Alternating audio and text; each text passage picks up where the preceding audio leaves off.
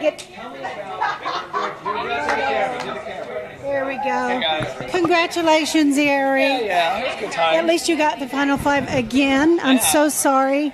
How long were you sick? I actually was sick. I was very sick for that day, the day before, but it was kind of an injury that led up over time. It's hard to show that when there's all this other stuff that they need to show in the time that they have, which I understand.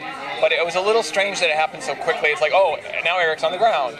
But I do understand that they wanted that to be kind of the surprise to start off the finale. Like, I understand that. Go back in time maybe 15 days, 11, 12, 15 days, somewhere in there. I had a cut on my leg. It was at the new Goda Beach. I had cut my leg on a rock, and it was on my right leg in the shin. The Survivor medical team had been watching it, and I took care of it, and it actually started to heal up. And so it was okay, and they're like, you know what, just watch it, you'll be fine. My brother comes to visit much later, and he's actually looking me up and down, realizing, oh, you're skinny, you're scrawny, whatever. And he's like, dude, your leg, what's wrong with your leg? And I look back at my leg, and it's starting to get infected. And at that point, I was like, oh, crap, we got to do something. This is not good. That was day 34, I think, 34, 35. Anyway, so it's all infected. And we talked with the Survivor medical team, and they're like, you know what, you need to just drink water, eat as much food as you can, which is hard to do. Yeah, when you don't have any. Right. And they have Survivor is a great medical team. They want to take care of all their contestants, but they can't give you things. Like, they can't give you what you need to heal up at the same time. Right. So then we go to the tribal council in which Brenda was voted off, the episode before the finale. We walk into tribal council, and I'm already starting to feel dizzy at that tribal council. I'm sitting down. It's getting worse. I'm really, really dizzy. I'm kind of going in and out.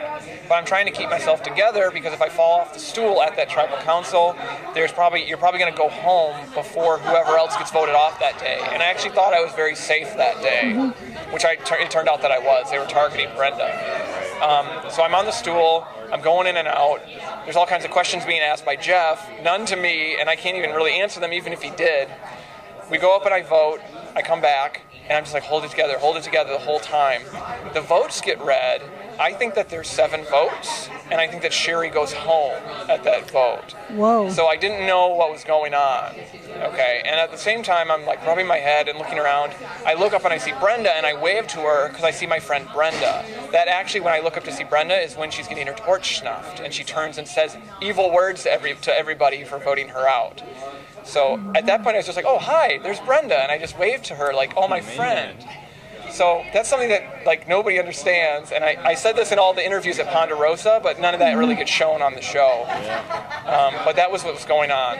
We leave tribal council. I immediately go down, and I'm like, I need a doctor, I need a doctor, I need a doctor. Everything's spinning, and from that point on, you see what you see on TV. I can hear everybody talking, but it's kind of like some of it's sinking in, some of it's not sinking in.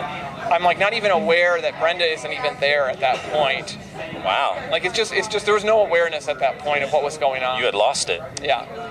And then we go to the hospital. They immediately start an IV. They immediately start all these different prescriptions. They figure out what I want. They give me penicillin.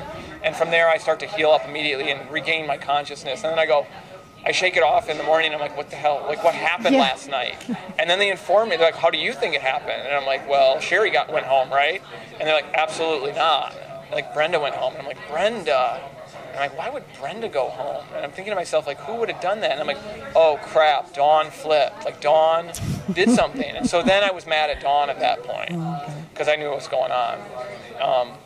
That was basically what happened with that. And then the rest of it's history. You watch the show. I want to go back to the beginning, right? Because you ended up in the Minority Alliance, and then you got threatened, essentially, by Philip. Yeah. We have numbers, we don't need you. What was that like for you, coming into the game and then facing that? Yeah. Immediately when I saw Philip at the start of the game, like, I went into it like, you know what, this is so random and crazy, just play it like however you want. I mean, half this game is luck. And when I went and saw Philip, I mean, the first thing I said to him was like, my family thinks you're a joke, basically.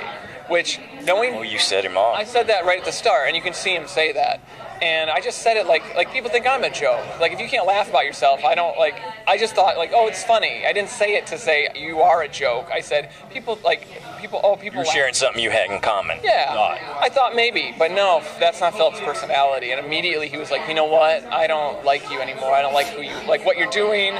And he basically propositioned me at that point to say, you're with me or against me. And I didn't want to, that's just a bunch of crap. I didn't like that at all. I wanted to play with Francesca as well, which, like, that was a horrible strategic decision in the end. But I liked Francesca. Francesca's a cool person. I thought maybe she was going to play more of a game. Like, she would have been a great partner if she would have made it through that first vote. But that didn't happen at all. The first half of the game, it was basically me trying to work my way back into something, or work my back. So what was the key? How did you do it? Basically what I did was I just said to people, like, I'm not playing a strategic game. I'm a vote if you need it. Like, use me if you need me, because there are all these other big egos moving around in the game. My whole strategy this time around. So you actually had to go under the radar. Yes.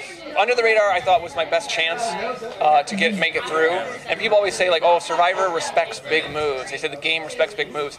It doesn't respect big moves if you make them bad. Like people have won making no moves whatsoever. It's good for TV if you make a big move, but it's not necessarily the smartest thing to do. So I thought, you know what? There's so many people on here that want to be on camera. We'll let them do what they want to do. I'll kind of hang out in the background and let them, like, shoot at each other, basically. And I think to a large part, Cochran did this kind of strategy as well. He let the larger people hit each other. I mean, Corinne went out that way. Malcolm kind of went out that way. Andrea went out that way. But Cochran kind of became more of a player as the bigger players went out. But that was my strategy, and that's why I don't think you saw me at all. I didn't do anything crazy. Yeah, and there was a lot of competition for crazy. Until that. Said there was a lot of competition for crazy already. There was, yes. Very insane season. There must have been something in the water. Exactly. That was nuts. So I thought you had beans and rice, and yet we see you say you're starving. You guys got it in the auction. What happened? Did you mismanage the food? Huge mismanagement of food. I don't know if you talked to other survivors about this at all, but right around, like, probably after the merge, Andrea decided to start having night rice. And Malcolm kind of jumped on board with it too. And me not wanting to turn down food, I mean, it's hard to go against the grain and say, I don't want this, like, stop it. It was good, rice and grain. Good job. Yeah. So I didn't pick that up. So what happens is they made night rice. So it was basically 3 meals a day. And our rice was, like, totally depleted. There actually was a thing that we call, it was like this huge day when we made way too much rice. We made, like, enough rice for, like, 10 tribes of people. And we all had to eat it because it's so valuable. And so we ate tons of rice. It was total mismanagement of food. On top of the fact that Brandon was dumping it out. So there was that, but you got more food at the auction. We did, but there was horrible mismanagement of food. The other thing that happened as well is that it was a double location, meaning they filmed the previous season was filmed there, and then our season was filmed there. There were no coconuts left on that beach by the end of our season. Absolutely no coconuts, which is why you saw me climb the tree. When I was in Palau, there were millions of coconuts. What's next for you, Erik? What's next for me? I'm doing a lot of comic books. I'm working on a lot of my art stuff. I'm actually coming out with kind of a Survivor-themed parody comic called Starving for Attention. Awesome. Which focuses on kind of the bigger personalities, and it kind of makes fun of them, and it should be fun to do. Do you have a website? Yeah, www.erikreichenbachcomics.com, and I'm going to start putting stuff on Amazon and all kinds of places. Well, thanks, Erik. You guys are great. I'm glad you were back in the game. We were really happy to see you. We've been looking for you since that first time, and when we got to interview you in New York and all that, you've always been special for us because of that. So we really like you. We wish you well. Yeah, we'll see if there's another one. I would love if they call me back again. That'd be great. Yeah. I don't know if they will, but we'll see. Yeah. Definitely. Well, good luck. Thanks again. Yeah, okay. Thanks, guys. See you. Bye-bye. Cool. I'll check out the podcast online, I'm sure. Okay.